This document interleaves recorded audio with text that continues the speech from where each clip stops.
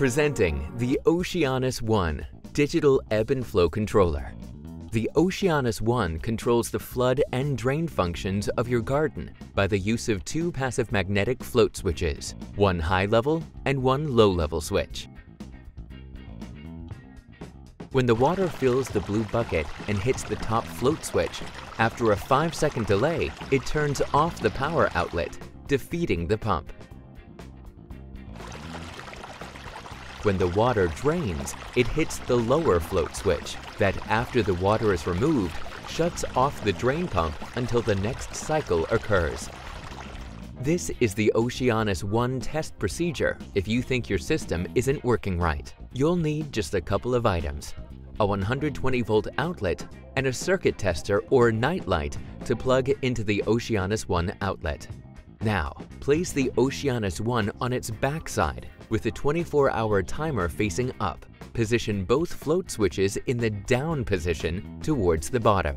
Take the nightlight or voltmeter and put it in the fill side, left side, of the Oceanus 1. Then, turn the 24-hour clock dial to function in the fill cycle. The white arrow on the timer will be pointing at the orange section of the dial.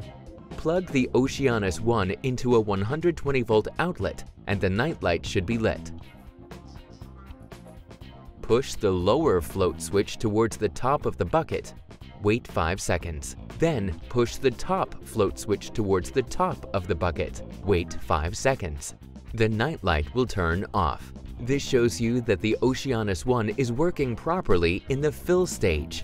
Next, we'll show how it works in the drain stage. Now, unplug the Oceanus 1 from the 120-volt outlet and move the light to the drain side on the Oceanus 1, to the right of the timer. Then, turn the 24-hour dial to function in the drain cycle. The white arrow will be pointing at the black section of the dial.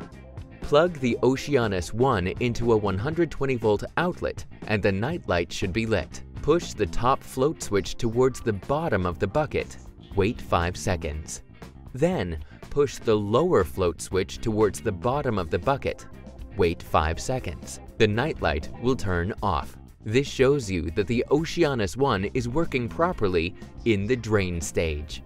Finally, you need to verify that the 24-hour clock is working correctly. To do this, start by unplugging the Oceanus 1 from the 120-volt outlet. Then, leave the nightlight in the drain outlet and put both the top and bottom float switch in the up position and point the white arrow towards the orange ring. Allow the timer to operate on its own.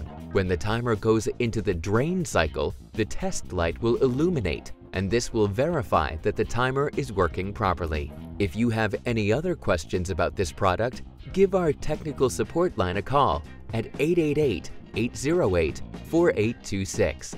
To learn more about Titan Controls products, visit us on the web at www.titancontrols.net. Thanks for watching. See you next time.